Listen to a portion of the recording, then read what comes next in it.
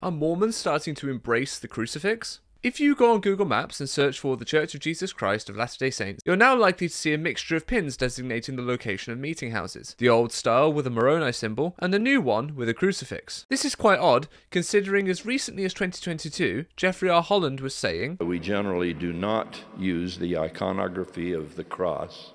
So, the LDS Church does not generally use the iconography of the cross. But they are on Google Maps, and with the change of icon comes a change of descriptor, which I think will explain a lot of what's going on. When Moroni is the icon, it says underneath the Church of Jesus Christ of Latter-day Saints, brackets, Mormon. When the crucifix is used, it simply states Christian Church. So I think this is all part of the church's recent push to make themselves seem more Christian. Let me know in the comments if this is happening where you are, and of course, let me know what you think about it.